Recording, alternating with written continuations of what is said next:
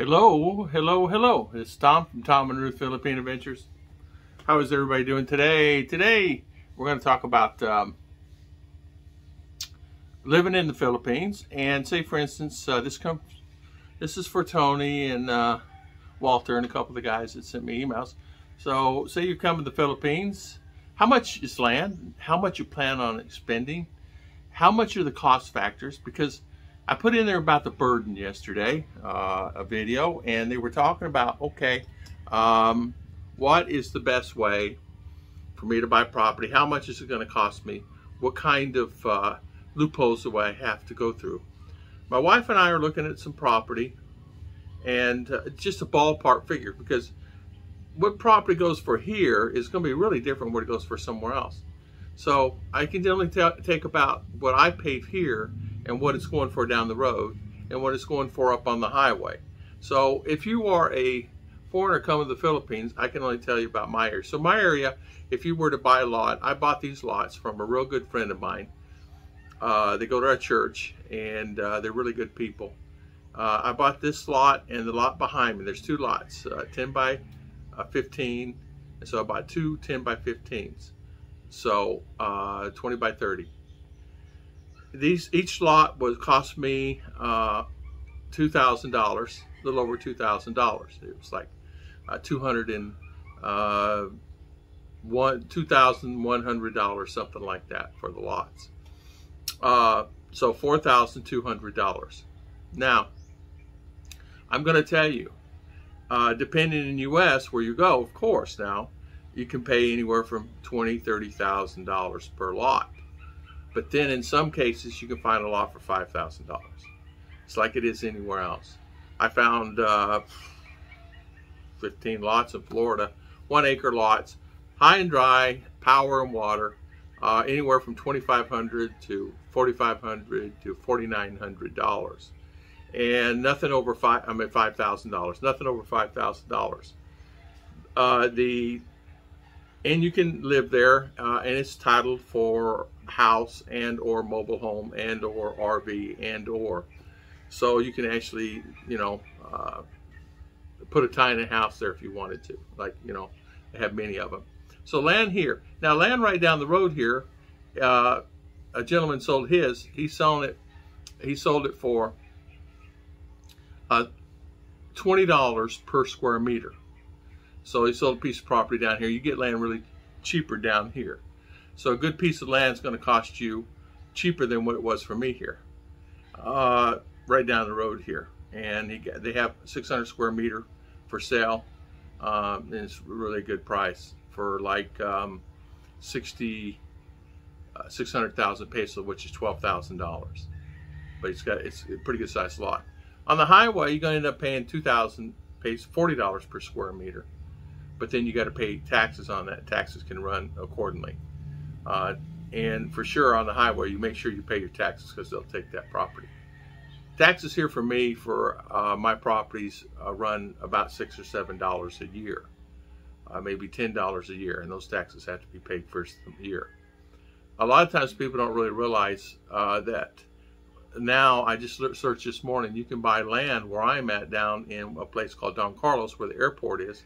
You can buy land right now down the road by the airport. Really nice lots, big lots, 30 by 30, 30 meter by 30 meter, which is pretty good sized lots. You can put a couple houses on those. And as you know, let's see, an acre, for an example, an acre is a 0.40 a hectare. So you get 2 hectares per acre, okay? But these lots are really nice down there. And they're selling these lots for, you can buy the lots for cash, $2,500, $3,500, which is 150, 200,000 peso, which is $4,000. Nice lots, really nice lots. And that is the time to buy, because down there, once that airport gets done here in 100 years, they say it's going to be 5 years, and that was 5 years ago. So I don't know when it's going to get, doesn't matter when it's going to get done. So there's property down there. It's really prime property. A farmer cut up his land, his sugarcane land. He's selling plots for houses. Now, a certain thing I want to tell you, if you're going to get in a house here, make sure you know your neighbors. Make sure you know the area. Make sure you're prepared for the karaoke, the roosters, and the roosters in the yard next to you. 3 a.m. wake-up calls, 2 a.m. wake-up calls, the guy's cranking up his motorcycle really loud, loud, loud, loud, and partying and drinking. This is what they do sometimes. They drink and they party, and then they crank up the motor, and it's a pop, pop, pop. Sounds like a Harley, because they cut the muffler up to sound like one, because, you know, that's the thing. So you have to make sure that, you know, sometimes, honestly, it's better buy a rice field, build up your mound of dirt, and I'm talking a rice field like 2-3 acres, 5 acres rice field, where you drive in, there's one driveway going in, you pull in one driveway, and in the middle of the rice field is a house. I have a friend did that, put a bamboo house. That's exactly what he did. He said, I don't have to worry about roosters. I don't have to worry about dogs. I don't have to worry about anything other than maybe an occasional snake and occasional rats that come out of the rice fields.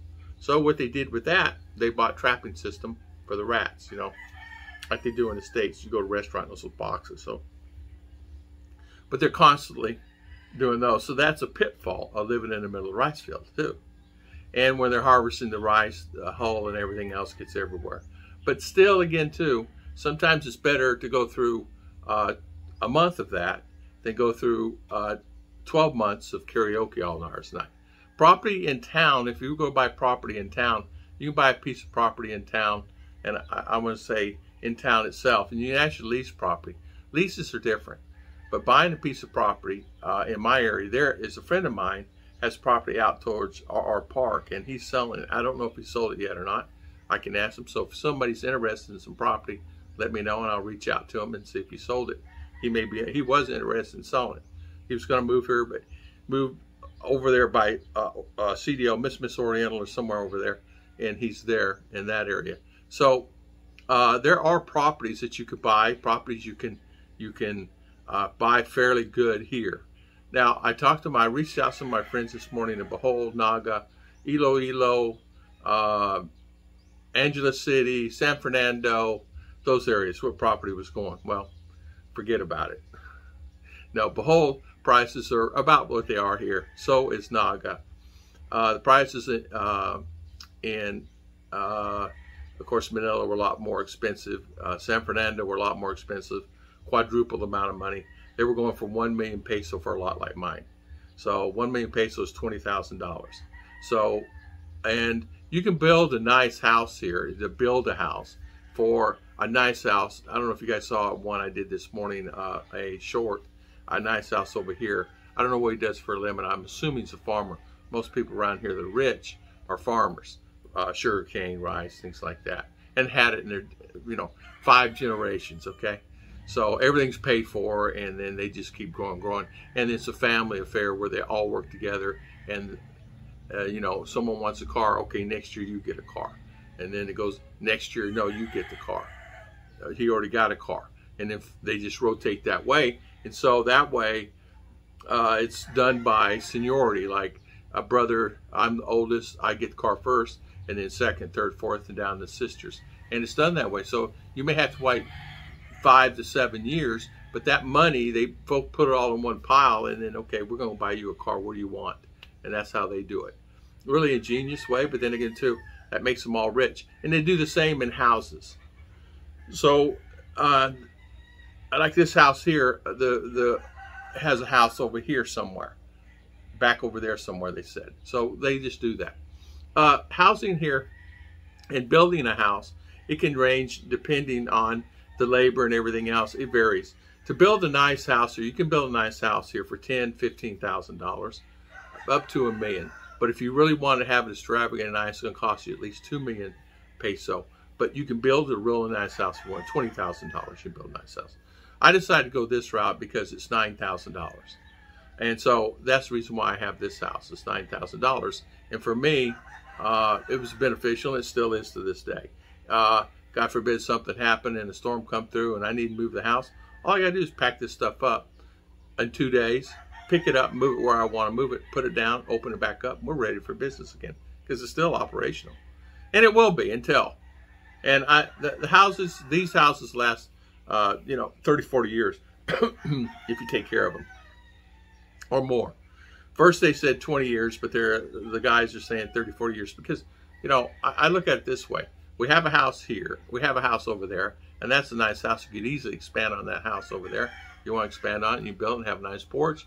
You have everything. But here, what we're thinking about is going up, building a nice, big, walk-around porch, you know, open room, a bathroom upstairs, really nice bathroom, a nice kitchen upstairs. So instead of having two kitchens, we'll have 3. Why? I don't know. That's what we want to do. But we figured the cost on that. It's just going to cost us about $7,000 to $8,000 to do that total. But then again, too, we said no. We save the money because it's not like there's that much money in the kitty either. We save the money to go in the States. So I want to talk about that. So land can vary depending on where you go, and they go. Some people want a lot of money for their property. That's just the way it is. But some people really don't care. Like down here, you can go buy a piece of property down here. Probably for $1,000 and have a nice little lot, okay? And how could you beat that? So 50,000 peso, a lot down. And I'm not talking like miles and miles from here. I'm talking down here about 100 yards. So there's property down and around to be sold. You just have to look out for it and watch it. Just because they don't have for sale signs, so you have to go to these lots. Who owns this lot? Well, I don't know. Well, then you have to do research because not everybody, they don't have title search here. They don't have any of that stuff. You better make sure if it's tribal owned, you better make sure you get your P's and Q's together. In some instances, it's best not to buy and best to lease. God bless everybody. God bless everybody. And thank you so much for coming on. I'll see you guys next time on Tom and Ruth Philippine Adventures.